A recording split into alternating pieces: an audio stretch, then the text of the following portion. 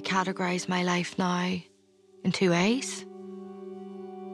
Before Lisa went missing and after Lisa went missing. Because I'm two different people. What a disservice to Lisa if I made a mess of my life when she doesn't even have hers. In Lisa's memory, I make sure that I have the best life that I can have, whilst looking for her and looking for justice at the same time.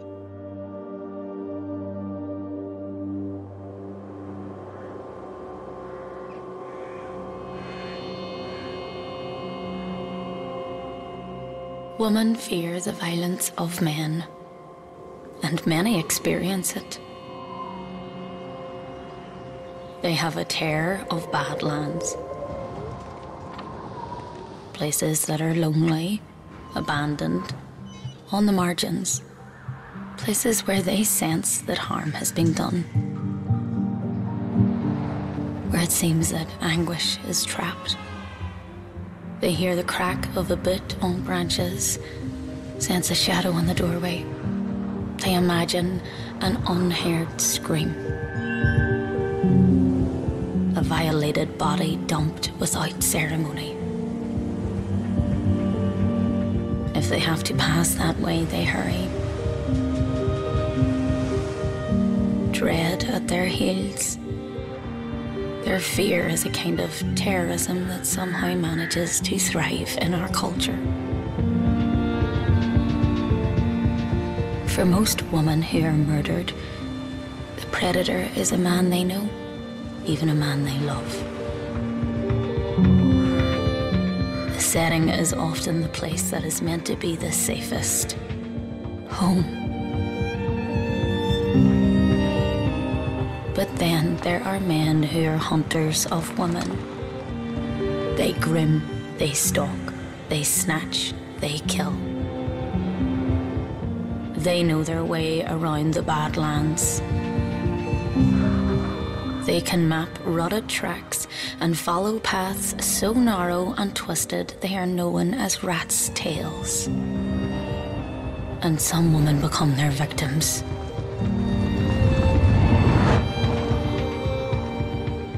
The Badlands.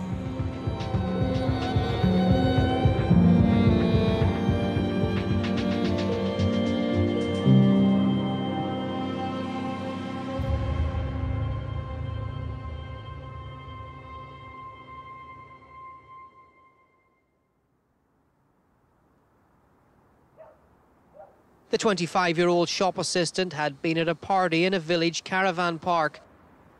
The Dorian family believe they must continue to have hope, but they say that Lisa is not the type of person to remain out of contact for this long.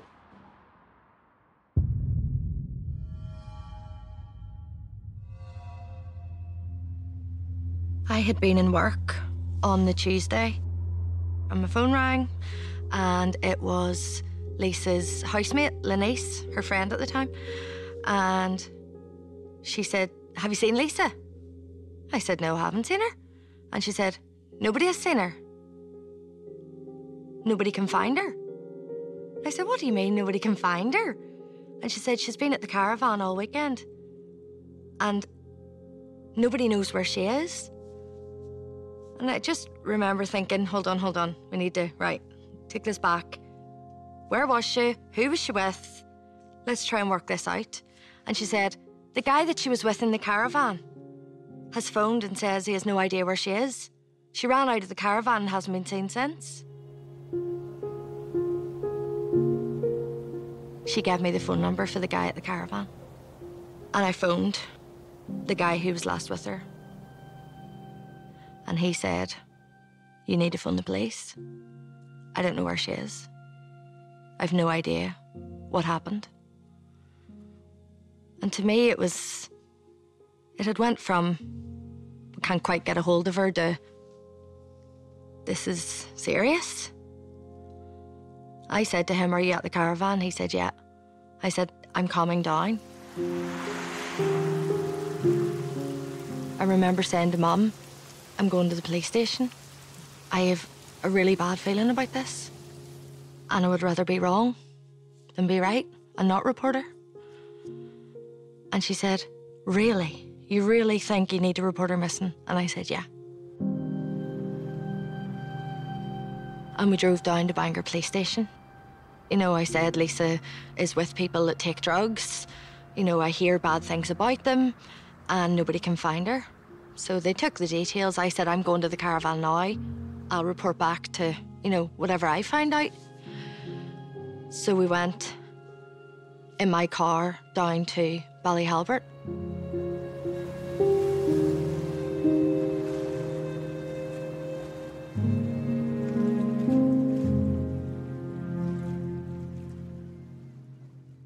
Growing up, we were a very happy family.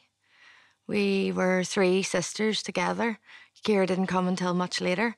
I know from a very early age that Michelle and I both really looked up to Lisa.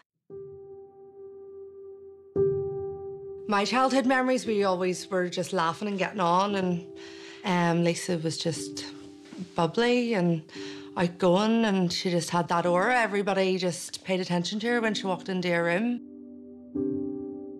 We were all very close, and my mum tried to dress us together, and Lisa hated that. She was 5 years older than me. She had a real presence about her, even as a child, you know. She was friendly, but feisty at the same time, you know. She wouldn't have let anybody walk over her, even as a kid. Saturdays then were spent playing, you know, offices, and we would have pretended to be office workers and put my mum's clothes on and the high heels, and we were making messages to each other, and, you know, we just, loads of role play and just real good kind of sister memories. In terms of nights out, you know, Lisa never wanted to go home. I never used to go home, and used to join her at, you know, house parties and stuff like that. And we used to just get on really well that way. And, you know, we were always really close. In 2004, Lisa had everything to live for. She had big dreams of going abroad and living abroad. She had had an accident in work. She was going to be compensated for that, and she was looking forward to that money coming in, because that was going to change her life. She was just positive. She was positive about her future. She was positive about the friendship group that she was in, and, you know, really there was nothing for us to worry about.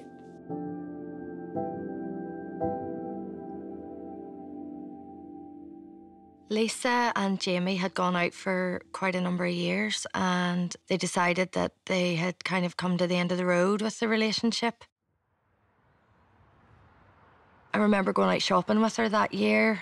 She said to me, I don't know what to do, Joanne, because all my friends are his friends, and I don't know how I'm ever going to get over not being with him if I have to keep socialising with them. And a sort of off-the-cuff remark, I said, why don't you just go get new friends for a while? You know, start socialising somewhere else slightly different. And obviously had no idea the impact that statement would have. She then did go and find new friends. And that's really what led to her being murdered.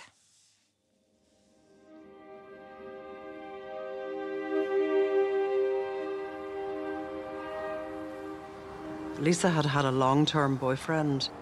After Lisa broke up with that boyfriend, she began to be different. Lisa got involved with this set of people because she wanted to make new friends. This group seems to have latched in on her, and it's easy to see why they were drawn to her, because she was obviously a very vivacious, very attractive, very open-hearted, party-loving person. She got into the scene of drug taking at the weekends. She loved going to clubs and raves, and that was her scene, and that's where we did differ. When she got into this new crowd, we definitely noticed a decline. She had started to lose weight. I remember I could see her hip bones, you know, and she said, oh yeah, I'm watching my weight, and I just knew that she'd watched her weight so long and that had never happened, so something different had happened, and I thought that's drugs. The family felt that Lisa had just got involved with people who were not their sort of people and who might not have been very safe people for Lisa to be around, because she was not a person who had experience of those type of people. We just felt in our gut that there was something going wrong in Lisa's life. So I remember Mum and I saying, we'll go round and chat to her. As we were walking in, I seen a car in the driveway, and it was scratched on the back of it with scum. And I'd never seen a car scratched with anything on it like that. And I remember going in and saying to her, what's the deal with the car in the driveway, Lisa? You know, and she just said, oh no, that made an excuse. And I was asking her, you know, about this new boyfriend, and what does he do? Who is he? What's his plans? What's your plans? What's going on here, Lisa? And one of the very last things she said to me was, stop giving me the Spanish Inquisition, Joanne. She just didn't want to talk about it.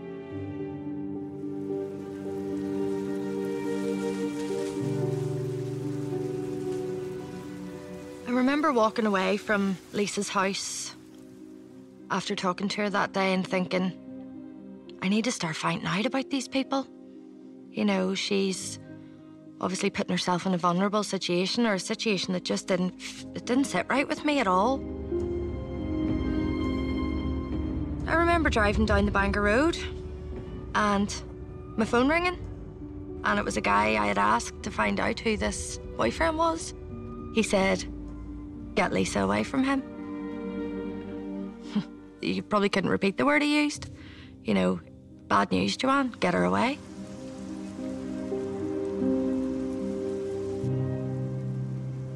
I tried to phone Lisa, and it just rang and rang, no answer. And I thought to myself, right, not getting her, it's a Sunday night, maybe she's got a hangover, you know, she's lying in bed, I'll get her again. You know, I knew I would speak to her again, or I thought I would speak to her again. And that was the night that she went missing.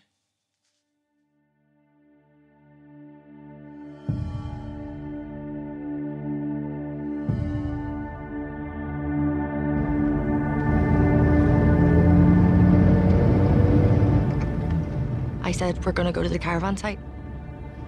I'd never been to Ballyhalbert in my life. And once we hit those back roads, you couldn't have seen 2 feet in front of you. There were no streetlights, none at all. It was pitch black, and it was freezing.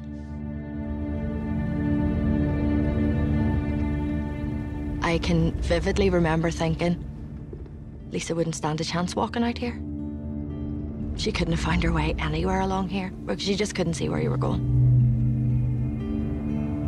The caravan site's not open, so the only people there are people who work there or live there. I remember driving round where the caravan was, just the lights on, getting out of the car and how cold it was, and I thought, oh Jesus, she's died of hypothermia. If she had been out in this, she wouldn't have survived the night. And I went into the caravan, and the first thing I noticed was the young guy that was last with her on the chair. Baseball cap on, looked really young. You know, he just looked like a young guy, but he was a mess. The story that we were being told, that Lisa ran out of the caravan, went one way, the young guy went the other way. He then says he went to the caretaker's caravan and knocked the door and said, Lisa's gone. What seems to have happened on the night, as far as we know, is that Lisa was annoyed because a guy that she had been seeing hadn't called her and was supposed to, and she'd been kind of hanging around waiting to hear from this person, and they hadn't got in touch. She was annoyed at being slighted by him in this way, so she just decided she was going to have a night out anyway.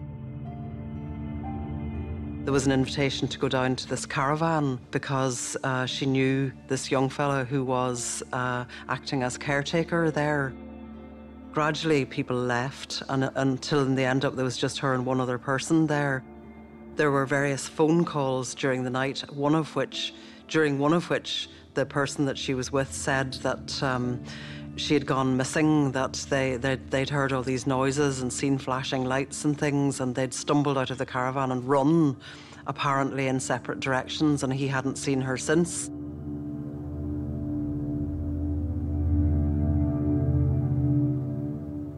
The guy that was in the caravan said, I can take you to her boyfriend's house, his flat. So I said, let's do that, let's get in the car. So him and myself and Lenice drove to Ballywalter to her boyfriend's flat.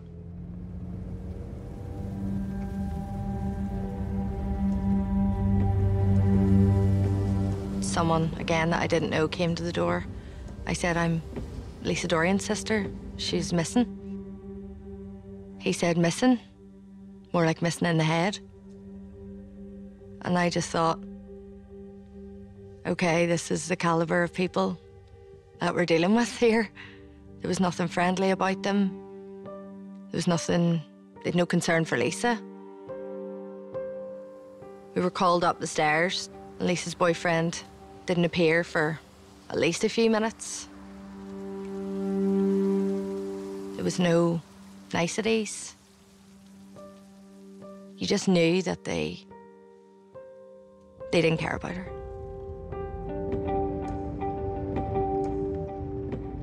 I remember phoning the police then and urging them to do something. In those days, there was a 3-day cooling off period where if you were an adult and you went missing, chances were that you would come back. And I just knew that we couldn't wait 3 days. So I remember phoning them that night and saying, I've been in touch with her boyfriend now. You need to go chat to him. And by that stage, I didn't know what else I could do. So we went to bed that evening, not knowing where Lisa was.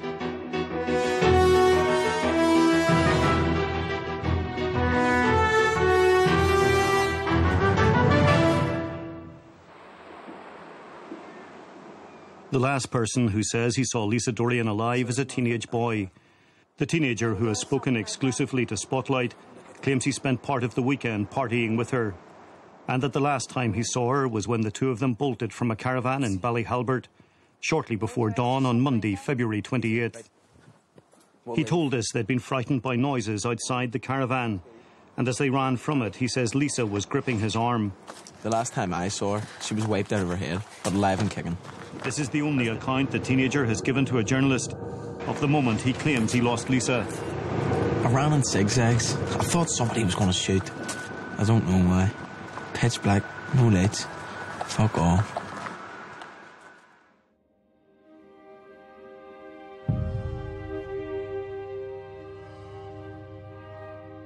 The next day, then, things kind of stepped up a gear.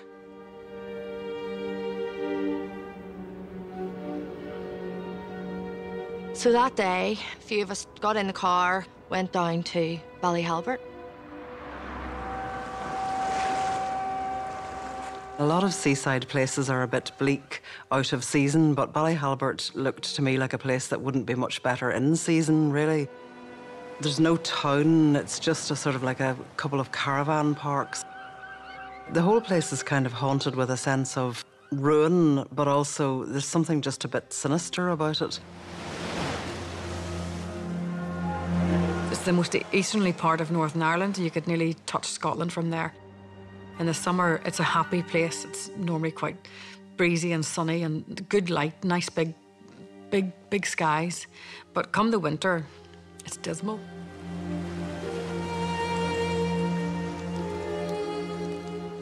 When we were at the caravan site, we went to the office just to ask for information. So we went to the office, and I remember speaking to the girl in the office who said there was a caretaker who lived on site. We chatted to her, and we chatted to him. But there was no information forthcoming. He had met Lisa, he knew Lisa, but there was no information forthcoming as to where she could have been, and it was a very difficult conversation. Just felt a bit odd.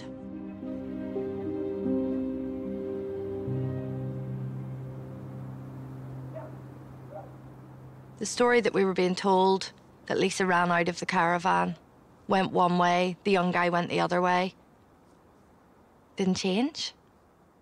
Things weren't progressing for us because the stories were the same, so that's all we had to go on. We had two people who were saying the same thing, and we had no reason to disbelieve it. We had no reason then to ever suspect that someone would have wanted to hurt Lisa, or that someone would have wanted to hurt Lisa, killed her and hidden her body. Whose mind would ever go to that place from someone just going missing?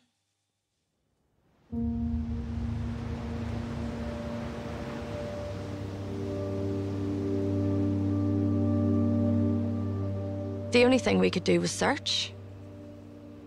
So we walked and walked and walked. Ballyhalbert is really vast. It's an old airfield. So it's just miles and miles of fields, old buildings, old rubbish lying around. And it was freezing. I remember it was freezing.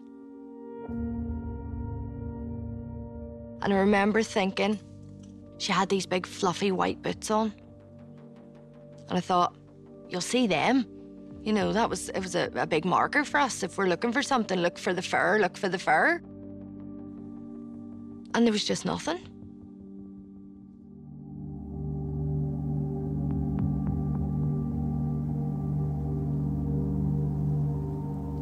And I remember saying, we're actually looking for Lisa's body.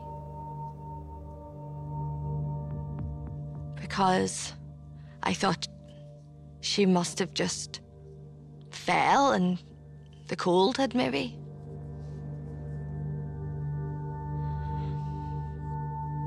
Had maybe got to her. Because we had never lived in a world where murder even featured. And that's not something that had even entered my head at this stage. I knew something was wrong, but I didn't know about murder.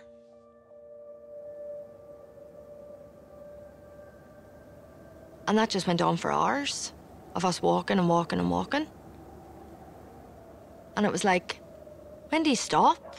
When do you say, we can't do this on our own, we need the police? And it wasn't long after that that they rang and said, can someone meet us at Lisa's house? The police rang and said, can someone meet us at Lisa's house? We need to come and get a pair of trainers for a scent for the dogs. I remember thinking, a scent for dogs? What are we getting into? And we went down to her house in Bangor, and it felt weird. You were going into her bedroom and lifting stuff and she wasn't there. And I remember giving them she only had little tiny feet, and giving them the trainers.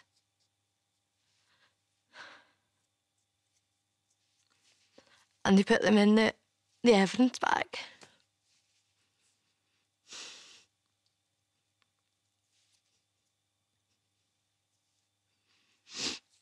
And I just knew that something was really, really wrong then.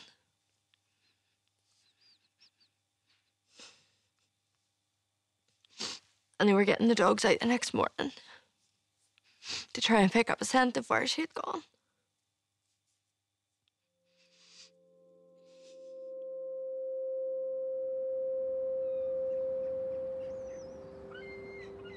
To be honest with you, a lot of people were going missing, coming back, a week later. There wasn't a great fuss about people who went missing in 2005. In March, we had heard the police were looking at the fact that there was a young girl missing from the North Down area on the Ards Peninsula. The police didn't appear, in our minds, to be overly concerned about Lisa's disappearance, from her vanishing.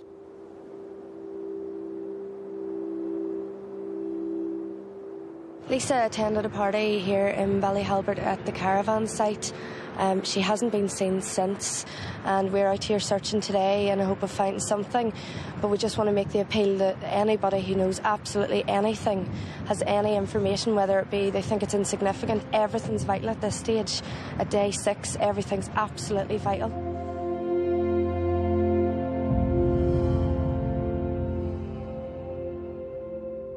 5 a.m. in Ballyhalbert, 1 week on from the disappearance. Police hope that questioning motorists at the hour Lisa Dorian was last seen would provide some new information. The 25-year-old shop assistant had been at a party in a village caravan park. Yesterday, relatives and friends came here, still hoping she is safe and well.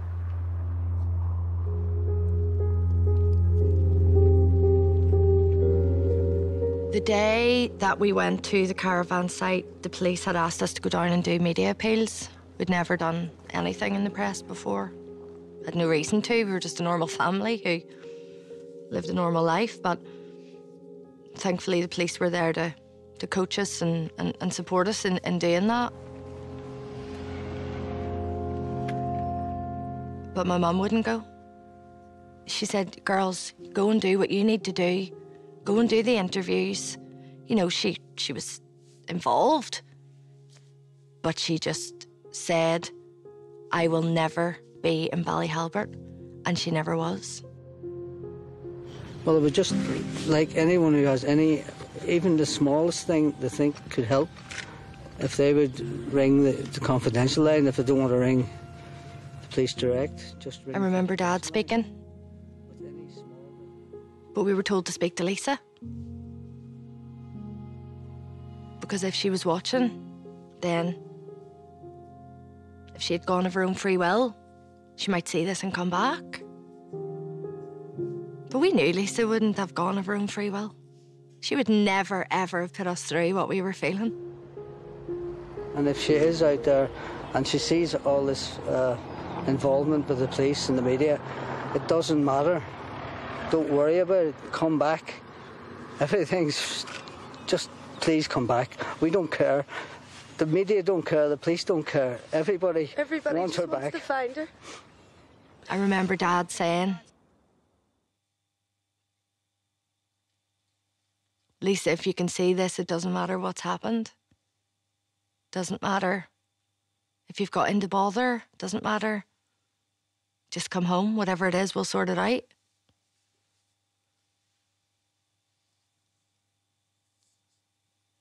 And it was just horrible to even hear him say those words. And to see him upset, because you just never saw your dad upset, did you?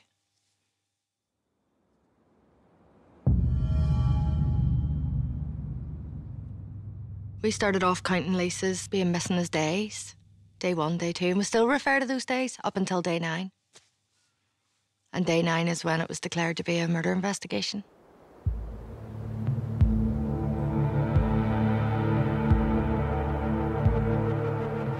We found out that the police were now going to be treating Lisa's disappearance as a murder.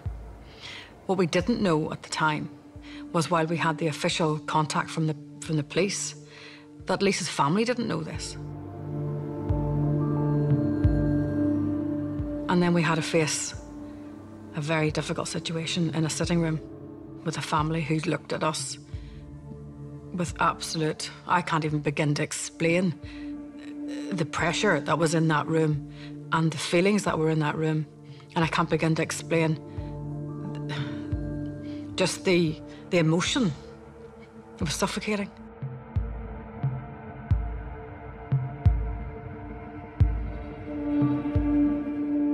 The superintendent came down sat on the corner of the settee, and I mean, everything washed out of your body. You couldn't take it in. It was like being in a different world. It was scary, very scary. From then, it felt like one day was the same as the next, and the next, and the next. And I remember you open your eyes in the morning, and just for a wee second it wasn't there. And then you remembered another day without Lisa.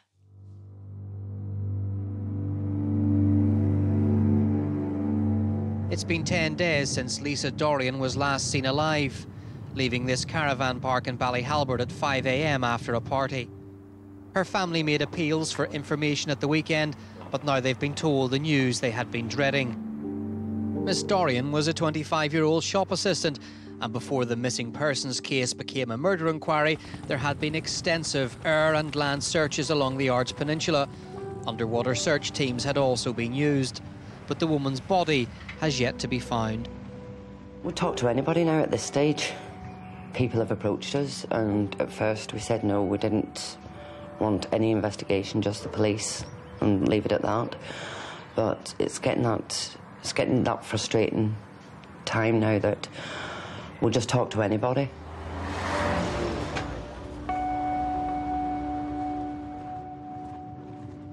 People tried to help, and people wanted to help. But all we got was rumour upon rumour upon rumour, and the police acted on all of that. Once the major investigation started into Lisa's murder, one of the first tasks clearly was the huge search operation that was undertaken, not just in Ballyhalbert, but across many other parts of Northern Ireland too.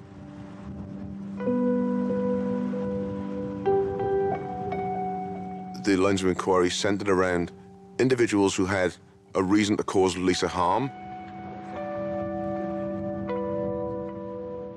The lines of inquiry involved, for example, theories that Lisa's body had been taken out to sea, for which there's absolutely no evidence whatsoever.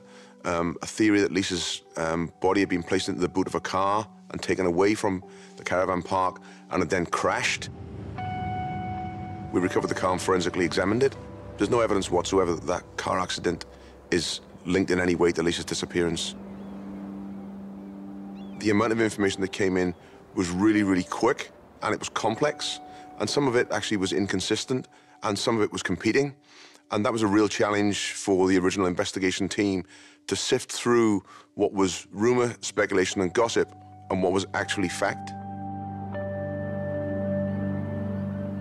We were having highs and lows because the police brought forward things and we thought then we'd have some outcome, but there was always nothing levelled off again. So I, to cope with it, do not raise my hopes. When anything comes forward, I wait to see the result of it. That's how I cope. For the second day running, the police and forensic officers have continued to search the backyard of a house in Ballywalter. A man from the village who was arrested in connection with Lisa's murder has been released without charge. The third man to be questioned by detectives investigating the murder. Lisa's former boyfriend was a guy with a criminal record. Lisa had split up with him in the days prior to her disappearance, and it was because of that that he was initially wrongly suspected of involvement in her death. And the police are treating him as a witness, they aren't treating him as a suspect. I do not believe he had any role in Lisa's murder or disappearance.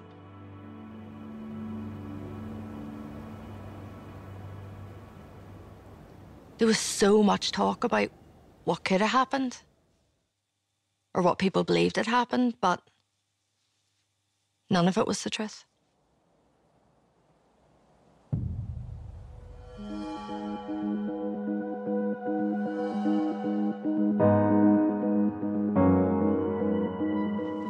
A family desperate for information about their loved one, today making a further appeal for help, this time with the offer of a £10,000 reward to find her body. We are distraught over her death and will grieve for the rest of our lives, but we cannot grieve properly until we've been able to give her a proper Christian burial.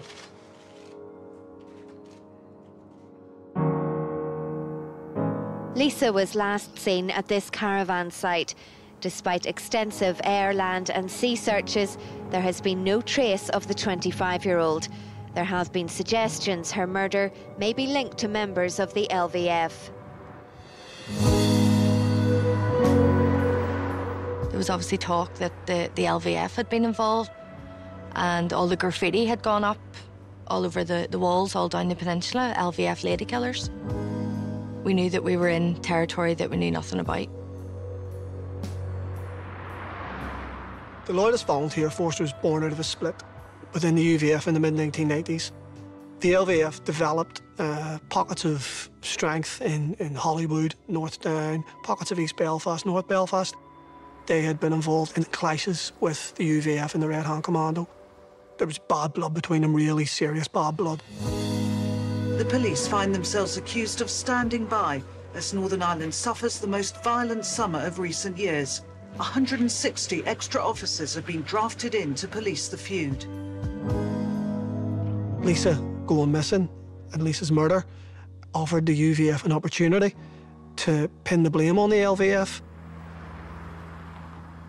Certainly the UVF during that summer where they were killing people who they were accusing of having associations with the LVF, part of the reasoning that they were using for that, part of the justification that they were using for that was, sure, wasn't this the gang that murdered Lisa Dorian? It wasn't true. After meeting police, David Irvine speaks publicly for the first time on the Lisa Dorian murder. The politician met a senior detective on Tuesday to tell what he was hearing inside the Loyalist community. David Irvine contacted us to talk about Lisa and what he had heard from his Loyalist sources. We sort of thought, let's listen to him. Let's hear what he has to say. David Irvine obviously had a lot of influence in Loyalism at that time. I know he met senior Loyalists within the UVF and the Red Hand Commando, but on each occasion, we believe that he was met once again with a wall of silence. I think his intentions were honourable. I think he did genuinely try and help that family, but he was given a bum steer. But he wasn't the only one at the time who was given a bum steer. The media were given a bum steer, politicians were given a bum steer, the police were given a bum steer. And this was all deliberate. This was all by a little clique of Loyalists who were putting out this information, knowing that it was going in the wrong direction, knowing that it would not lead to the recovery of Lisa's body, and they were doing that to protect the killer. The connection to paramilitaries and paramilitarism in Northern Ireland was really dangerous, because what happened then was that the public would have turned off from trying to help Lisa. Because rather than reading the story in entirety, they maybe just saw an LVF, UVF link in a headline and made the connection there with her name, and then they don't want to read any more. Well, that then means they don't want to be involved in helping anymore as well, which is really dangerous. The fact that there appeared to be paramilitary connections meant that people were looking at it as a throwback to the conflict years, but it wasn't really. It was a different context that we should have been looking at. It was the context of a certain type of society that doesn't respect women and that is very easily attuned to violence against women. Lisa's disappearance occurred in that context. It was a context of disrespect of women more than it was anything to do with the Troubles or the legacy of the Troubles. It's true to say that during that period, large numbers of people that would have been in and around the kind of drug scene and the party scene may well have had links to individuals within Loyalism, but there's absolutely no information, no evidence to suggest that any of those links are relevant in any way to Lisa's disappearance.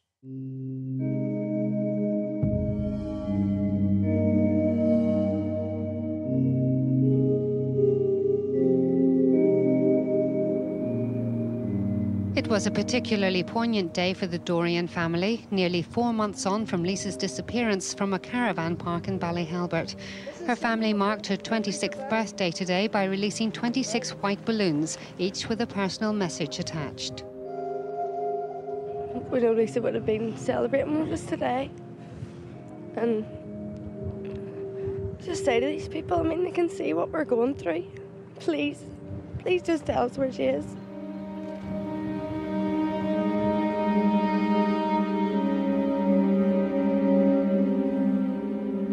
At the start of this campaign, you had Lisa's family speaking out about trying to find her, what happened. They've been very vocal. They have had a campaign where we had billboards. We also had advertisements in cinemas to remind people about Lisa. My lovely sister, Lisa Dorian, disappeared last year. We've been told to accept that she's dead, but we can't do that until we lay her to rest. We also had the band Snow Patrol get involved. When they put Lisa's photograph back in the media, it's also aimed, I think, at those who were involved in this. They maybe think they've escaped justice. I don't think they have. I really do genuinely believe that the police are doing the utmost to try and find out what happened, and that's through working closely with the family and their determination to keep her memory alive.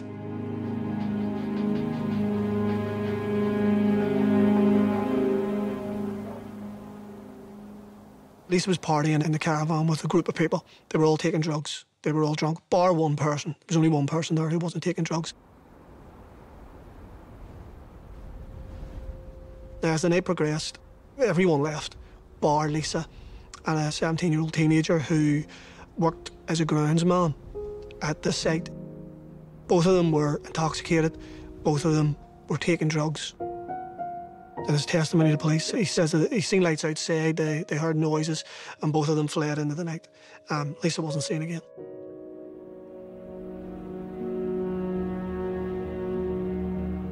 We were kind of stuck with this story, which was very bizarre, to say the least. That is the story that journalists had. There wasn't any evidence coming forward as to anything else having happened, but it always was a quite bizarre story. You know, most people's instinct when they hear noises or see things happening is to lock a door. You know, it's not to run out into it.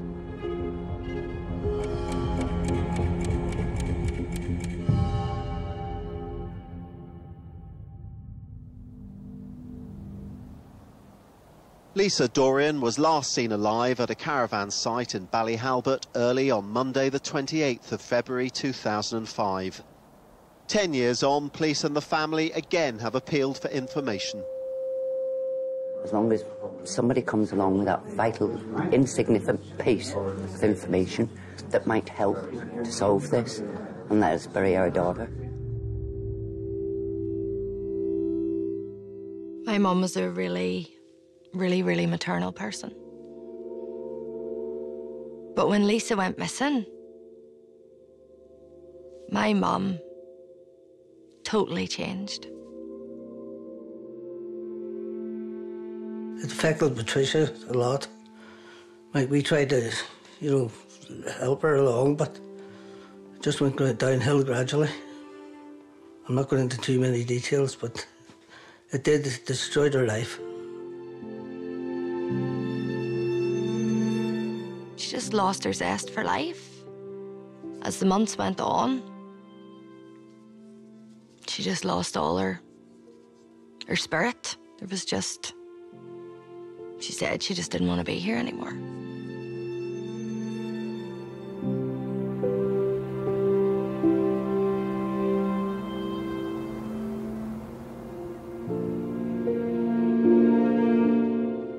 It was just hard to deal with trauma on trauma. It was like, we've had enough. We've had enough to deal with. You know, it's just...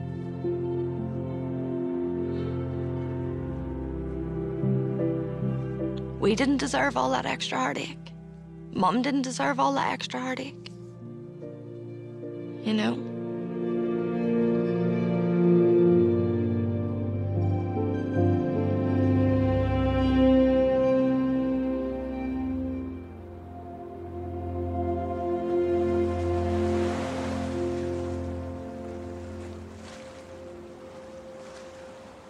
When I first really got to know the Dorian family was through an article I did with the convicted murderer, Jimmy Seals. He claimed to have information about where Lisa's body had been moved. I don't think Seals had anything to do with Lisa's disappearance. I want to make that clear. But he received information in relation to where she may have been and how she may have died. My understanding is that the police went to McGabry prison and spoke to Seals, and Seals conveyed the same information to them. Further searches took place at the land where he claimed that he believed Lisa may have been buried.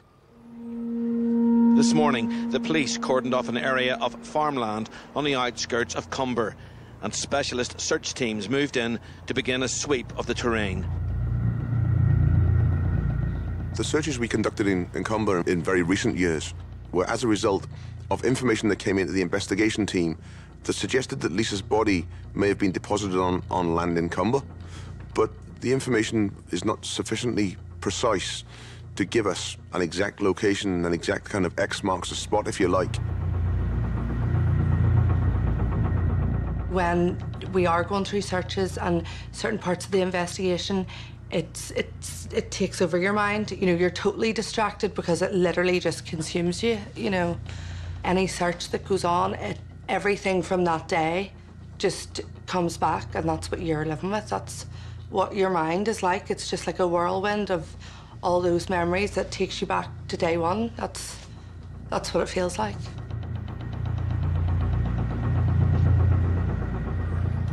I believe that Seals believed what he was telling me. The searches took place at the land where he believed Lisa may have been buried. They uncovered nothing. I don't believe that the location where Jimmy Seals gave the police, or told the police where Lisa was buried, is accurate. I believe that Lisa Dorian was buried in close proximity to the caravan where she was last seen alive.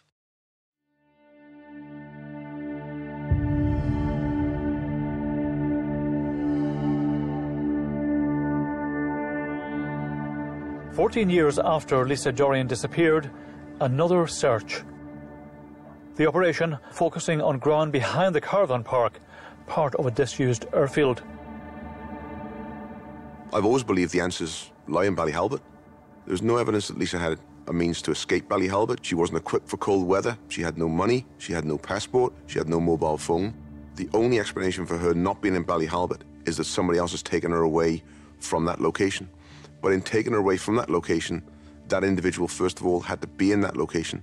And that's why I believe that the answers lie in Ballyhalbert. In the footsteps of a daughter and sister, hope and heartbreak. People can't imagine what this feels like. They can't imagine what it feels like not knowing where she is. My mum passed away a few years ago, and she never got the answers that she needed. It ruined her life, and it has ruined our lives. This operation is going over old ground with new technology. The searches that we conducted at the airfield were very much directed by our investigative thinking.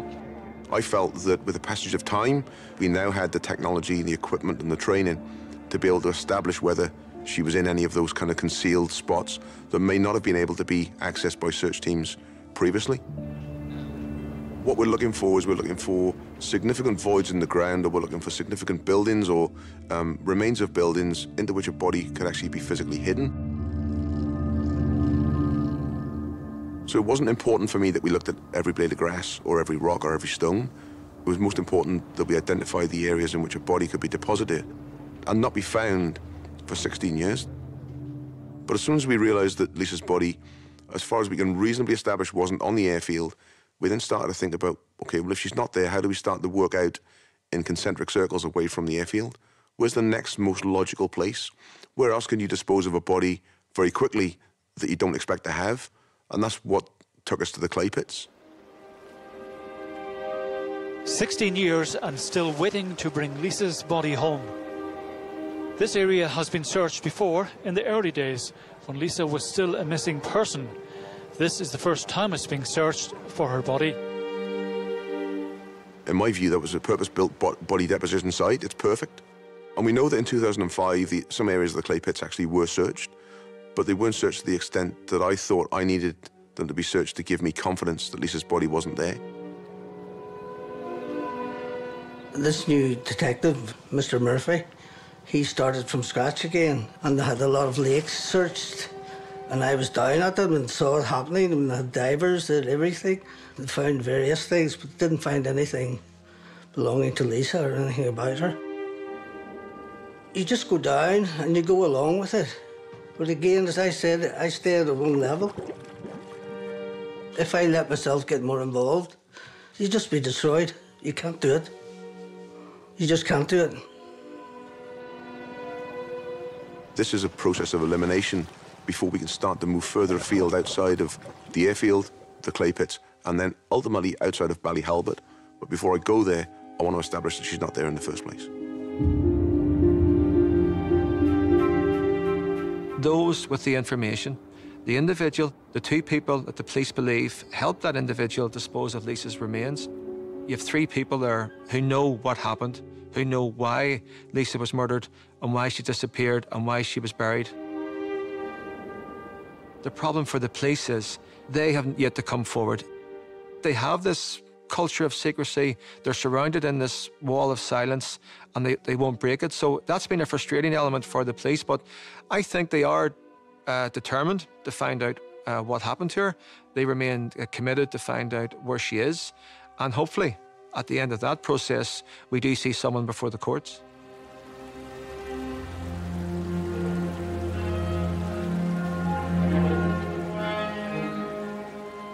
People describe the Lisa Dorian story as a murder, but to my mind, it's a love story. And it's about the love of a family for a young girl whose life ended very abruptly when she had the whole world ahead of her. But, you know, it sort of pains me to say it, but there's another love story here as well. There's another family.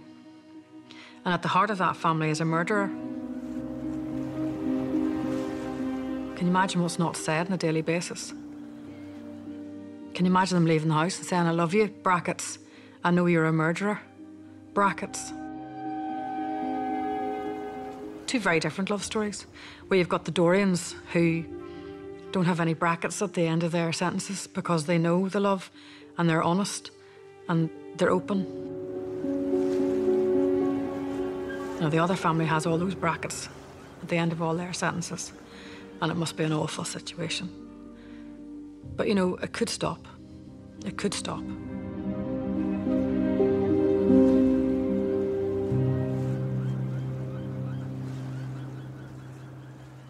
I'm in a very fortunate position. I have the absolute confidence of Lisa's family, but I also benefit from the huge amount of work that's been done by my predecessors. The 3 years of work that I've been doing on this investigation has been to look at all of the information, all of the evidence, holistically, rather than as single strands. Because each individual single strand is capable of diverting the investigative mind away from actually what is at the nub of it, and that is who had the means, motive, and opportunity to kill Lisa Dorian. Those are the three questions I'm seeking to answer. Whilst we've done an awful lot of searches, and you know the searches that we've done most recently, the fact that we haven't found Lisa doesn't mean that we've given up on those searches. My view has always been, before I start to extend beyond Ballyhalbert, I want to be as certain as I can that Lisa's not there to start with. Alongside the search activity, there's as much work going into the investigative element of this as there is going into the search element of it. So it remains a very active twin track for us. And could you say that you are in a position now where you have one theory in mind for what happened to Lisa? Yeah, the work that we've been doing over the last number of years, Joanne, has been to look at each of the theories that have been advanced. I haven't closed my mind to any of those other lines of inquiry, because to do so would just put blinkers on me and would result actually in me just, you know, going headstrong after one particular line that I thought was particularly appealing. So we haven't closed our minds to any of those things. But what I have done is I've started to think in a practical way about what the evidence tells me. It brings me down to my own personal hypothesis, but without setting aside any of the hypotheses that have come before.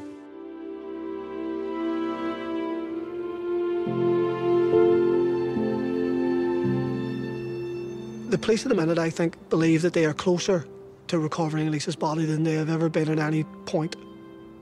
People have got their hopes up over the past 15, 16 years that they might recover it. There's been a lot of false dawns. I do think this time it may be different. I think the cops are getting there. I really do. The loyalists are in no doubt who murdered Lisa Dorian. The Dorian family are in no doubt who murdered Lisa Dorian, and the police are in no doubt who murdered Lisa Dorian.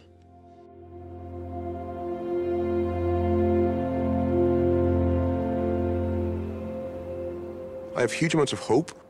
Our investigative approach, our investigative mindset has been in exactly the right place.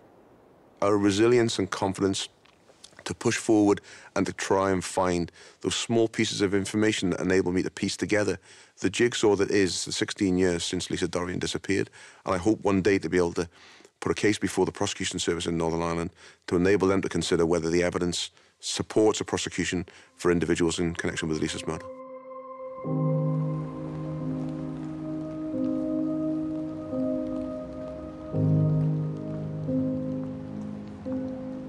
We still always have hope. We always have an opportunity to find Lisa because they're not above the law. The police have never worked harder to try and get someone to justice. And, you know, I'm confident that we're going to be able to do that. And in doing that, whether that means we find Lisa first or after, I do believe we're going to get both.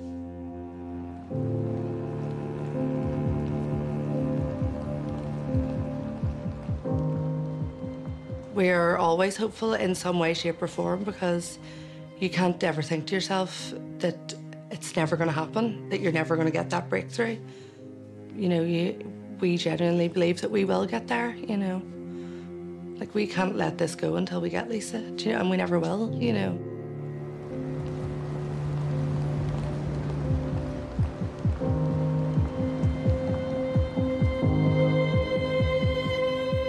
We do all this for Lisa. We don't do it for ourselves. She deserves us to campaign for her. She deserves to be found. She deserves to have a Christian burial. She doesn't deserve to be out there on her own. Nobody even knowing where she is. Completely unmarked. You wouldn't treat an animal like that. So that's what gets me out of bed in the morning.